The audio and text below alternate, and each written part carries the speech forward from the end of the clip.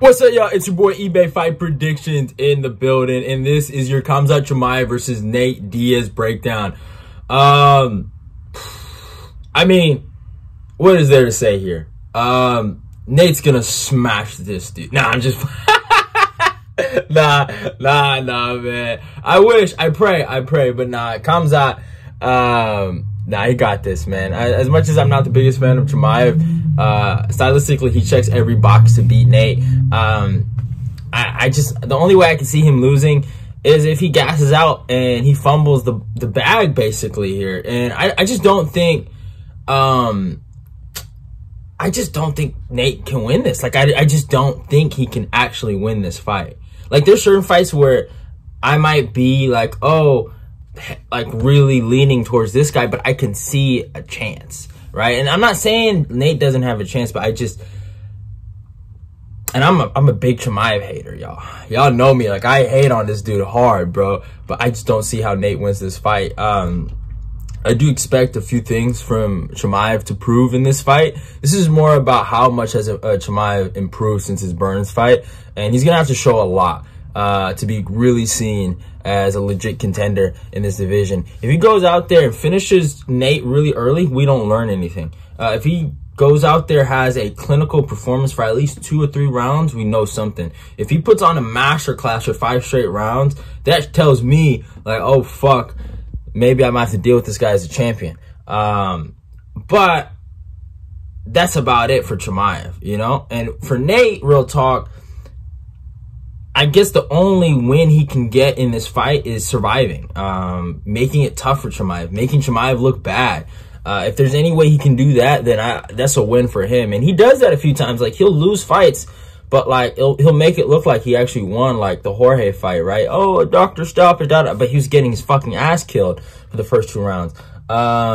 Same thing with motherfucking Leon Edwards. He was getting completely dominated in the grappling and the striking everywhere. I mean, they didn't throw a lot of strikes to begin with, but the strikes that Leon threw, he was damaging Nate, right? And then, like, he catches him in the 5th round, and everyone only talks about that. So, you know, it is what it is at the end of the day. Nate, he's a tough dude, and his fans think he's better than what he really is. But that's all he really is. He's a tough dude with some decent boxing and a decent submission game, but that's it. Chimaev is a legit championship level prospect. I don't like him. I hope he never gets a championship, but that's what he is at the end of the day. So yeah, but hey, and that's just the storyline of this fight. Obviously there's more surrounding it because Nate's contract situations, the talking that Nate's been doing. I have never really covered it on this channel because it's just talk. But, you know, he's been talking a lot of mess. He's been saying, oh, this and that. They haven't been giving me any fights. Oh, I wanted to fight Francis Ngannou. Like, yeah, like, shut the fuck. Like, why would you even bring up the heavyweight champion of the world? Like, come on. Have some respect.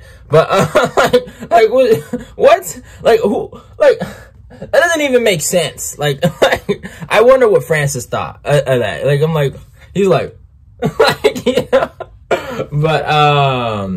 But yeah, like, he's had his issues, right? And they gave him Chimaev, and they knew what they're doing. They're planning his funeral, and I just hope Chimaev's trained properly for this, which I think he has, and he's taking Nate seriously, which I think he has, and he's gonna win this fight, which I think he will do. So it is what it is. He will end the Nate Diaz story with a loss, for at least in the UFC. Now, whatever Nate does after the UFC, that's on him. But yeah, but in terms of stats, man, Khamzat Chimaev comes to the record 11-0, fights out of Sweden, age 28, a height of 6'2", and reach 75. Nate, a record of 20-13, fights out of Stockton, California, age 37, or height of 6 foot, and reach 76. So yeah, it's interesting. I think Khamzat is ranked, what, number 4, number 3 in the world? Let me check their UFC ranking.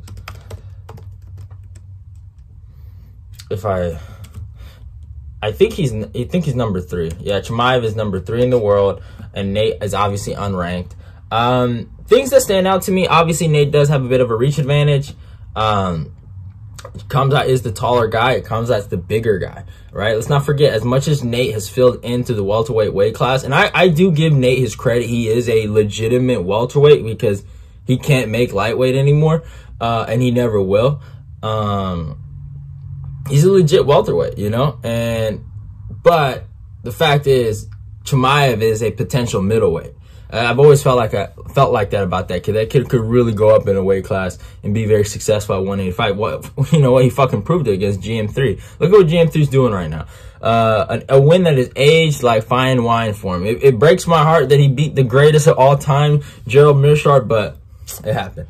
But Gerald slipped on a banana peel. It happens to the best of us. And a rematch is different. But yeah, but with all jokes aside though, yeah, he's just a bigger guy. So wrestling-wise, anything grappling-wise, it's going to be a fucking problem for Nate. And the physicality of a guy like Chimaev on top of you, and when you're just a skinny, frail dude, and your biggest attributes are your toughness, it's going to be hard, all right? He's going to get pounded out, and oh, man, fucking pause, no homo. He's gonna get ground and pounded for, oh man, that even sounds crazy, but still, he's gonna get whooped on the ground. That's all I know. And because of just the size and the physicality of Chimaev, and like Nate, again, he's not really that strong. And that's just the honest truth of it. I know he showed some wrestling against Pettis, but Pettis is I love Pettis, man. I really do. The kid's a good dude. But like that guy, you tell him to grapple, he'll just man, just tap. But hey, it is what it is. That's life. But Nate, I mean, if we look at Nate's resume, man, he's beaten a few good guys. I mean, the Conor McGregor fight was really big for him. The Pettis fight was big for him. Right? He beat Michael Johnson, Gray Maynard, Jim Miller, Donald Cerrone, which was a good win for him. But a lot of these guys are lightweights, like former lightweights. He's never really beat a legit welterweight. The one guy he beat at welterweight was Pettis, who was ranked at the time. It was a good win for him. Also, what did he do? Yeah, Pettis was coming off that win over Wonderboy, so you know there was like, oh, is Nate as good as Wonderboy? Fuck no. Like, what the fuck? Shut up. You know, some people try to do that even with Tony Ferguson. Oh, Tony beat Pettis and then he beats Wonder. Like, man, shut the fuck up. Like, that's not how that works. But yeah, like he's beaten a lot of fucking welterweight. Not welterweight. He's beaten a lot of lightweights. Every welterweight he's actually fought, he's gotten beaten by. But yeah, he's lost to Leon Edwards, Jorge Masvidal, Conor McGregor in the second fight, Rafael dos Anjos, Josh Thompson. Praise the fucking Lord. Every day, I keep that clip on my phone. You gotta respect it. Lost Benson Henderson, Roy McDonald, and that's the fight I really want to talk about. The Roy McDonald fight. He got completely out-grappled here. He got sent to Suplex City by the newly retired Roy McDonald. And yeah, like there's just no way I can see fucking Nate winning that fight just based on the Roy fight. Chimaev has had a quick and very short career in the UFC, but he has been dominant, and he's only had one, I feel like, fight where he's seen adversity. And besides that, he's kind of dominated every fight. I've never seen him basically get hit until the the Burns fight. You know, he fucking killed John Phillips, destroyed Reese McKee, made it look easy against Gerald Meerschaert, and had a phenomenal performance against Ji Lee Lang, who's doing pretty good, and also on this card, by the way. And then he had his fights against Gilbert Burns. Now, I predicted Gilbert was going to beat him. I really rode hard with Gilbert here. I felt like I was wrong. I was wrong about the pick, but I felt like, man, Gilbert did me justice, right? Because he went out there, he fought his ass off. He gave Chimaev a way tougher fight than people thought he was going to do. I will never forget, chinny lightweight is going to get knocked out in the first round. They go to fucking decision. Burns dropped him. Burns hurt him, this and that, right? I felt like Burns made some mistakes in there. He gave too much of that third round up. But and Chimaev has a good ability to go forward, and his cardio. Here's the thing, like I feel like he doesn't have bad cardio, but I feel like you give him somebody that can give him enough resistance and has good cardio, they'll melt him, they'll break him, and he'll break eventually, right? And that's what Burns proved. But again, Gilbert is the only one that can do that. You know, Colby is the only one I can see doing that. Usman is the only one I can see doing that. Leon, he can do that. I truly believe that. He's just that good of a talent. Nate's not any of those guys. And that's what it comes down to, this matchup. As much as I can break it down, I come to that same conclusion. Like, yeah, Chimaev had probably his most flawed performance in his last fight, but still, it was against a high-level competition. And he did win the fight. Like, when I watched it live, I kind of felt like Burns maybe could have edged it, but when I rewatched, I'm like, it's fair. It's a fair 2-1 Chimaev. 5 rounds is different, just saying. But I'm playing, yo. But yeah, I just think Chimaev's gonna fucking destroy this dude. So I got Chimaev by second round TKO. I just think he's gonna take him down. He's gonna kind of like just hit him with a bunch of shots on the ground, and I think they're gonna stop it. Nate's gonna complain it was early. Some of his fans might complain it was early, and that's how I can see the fight going. Honestly, I don't see any way where Nate wins.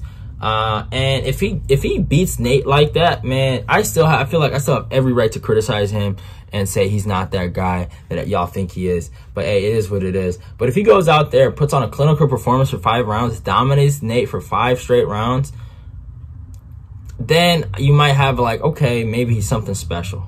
You might hear like, man, maybe I'm just quaking in my boots. But until then, it's never quaking in my boots for Mr. Khamzat Chimaev. I'm not worried about this guy at all. Hey, if they gave him this fight to get his confidence back. Obviously, his confidence was broken. He was a little sad, you know. I couldn't knock out the chinny lightweight in the first round, you know.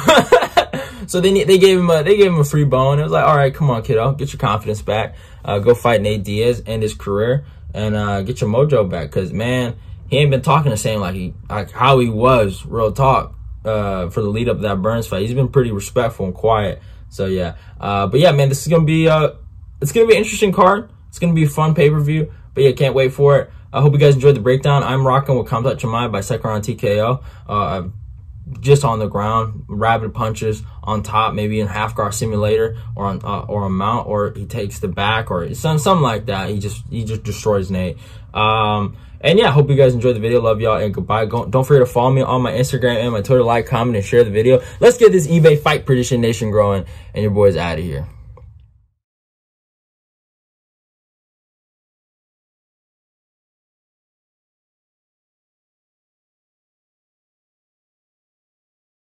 Hey Diaz, let's go, brother. Let's go. Famous, you know, like everyone loves him, like everyone talk about this gangster and that shit. Let's see who is the real gangster. Well, I eat the gangsters for the breakfast, you know, like, that guy, bro. Nobody can stop me, brother. Yeah, Sweden, motherfuckers.